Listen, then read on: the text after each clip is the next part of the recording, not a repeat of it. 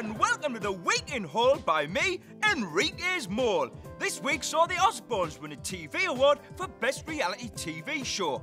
Unfortunately, Ozzy couldn't be there in person to collect the award, but he did send this recorded message.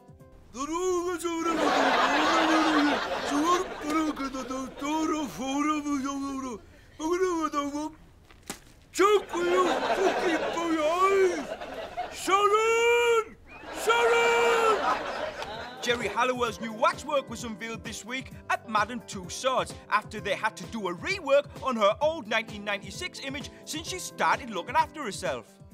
I don't like the new one. I like the old one. No, I don't. They're both shite. They look nothing like me. Go power, babe.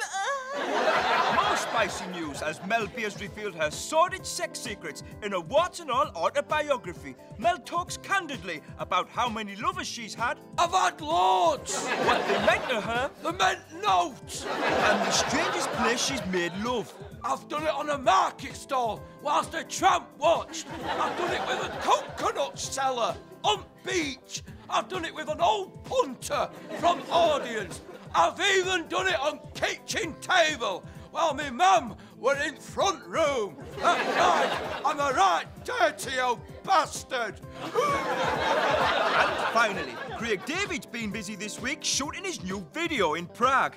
In it, he plays the part of Willy Wonka. We caught up with him on set. Aye, it's true. Craig David is going for a Willy Wonka 5-foot next single. Oompa Loompas in the lot. It's going to be proper bow, I tell thee. That is the Week in Hall. But remember, if you've got a mole and someone's teasing you that it looks like a chocolate button, put them in a headlock and make them lick it. Are we, Enrique? Let's calm down the tune.